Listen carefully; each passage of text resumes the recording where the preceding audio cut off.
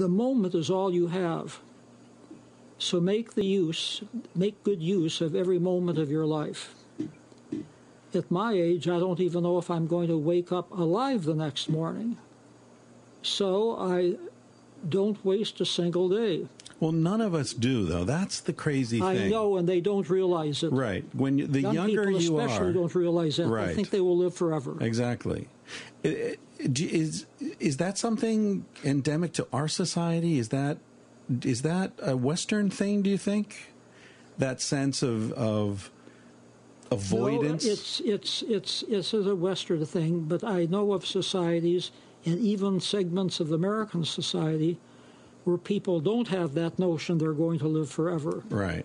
I mean, I've talked with very, very poor kids who don't think they're going to live past 30. They're going to... inner city Yeah, they're going to be bumped off by a rival gang or by a misfired bullet or some disease that they can't afford to pay for, etc. Yeah.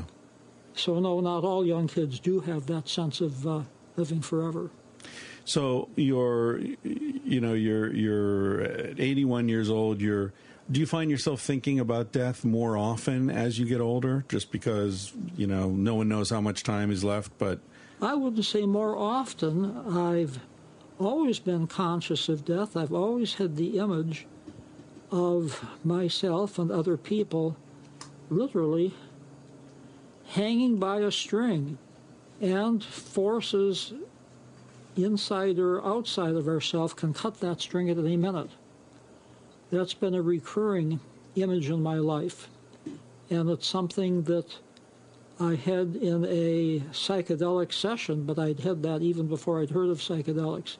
No, I've always been aware of the fragility of life. And did that enrich your life, do you think? Oh, yes. I mean, I have done a lot of living, and I have not put a lot of things off.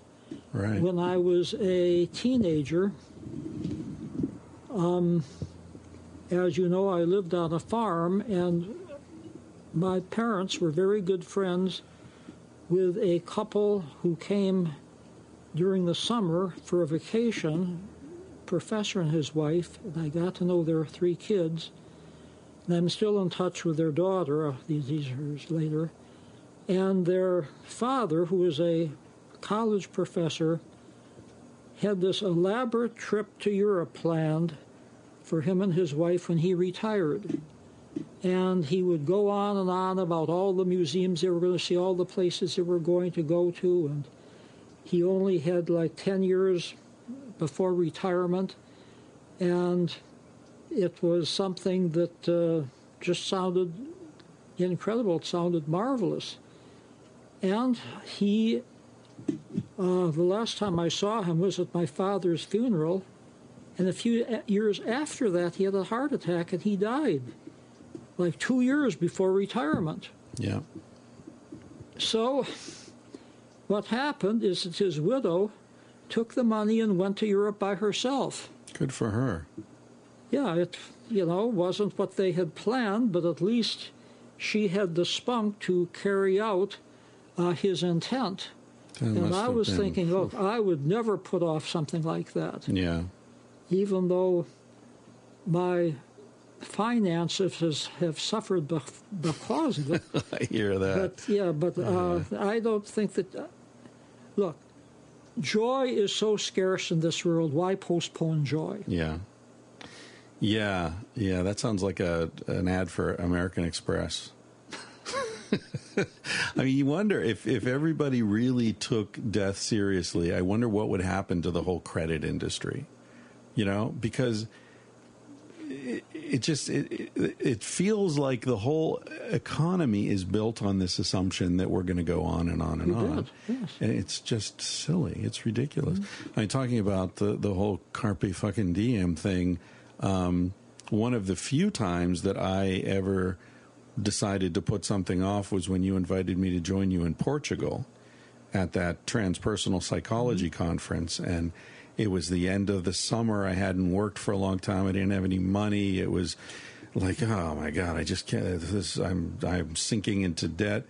And then in the middle of the night, I woke up and said, "What am I doing? This is my friend Stanley. How many more of these trips am I going to be able to go on? I'm going to go, and not only am I going to go, I'm going to put my motorcycle on the train to Seville, and I'm going to ride my motorcycle to the conference, and I'm going to make a big trip of it. Yada yada yada." Of course, that's where I met Casilda, the love of my life, and changed everything. So yeah, you're right. Don't put it off, because who knows? Who knows what you're going to find there?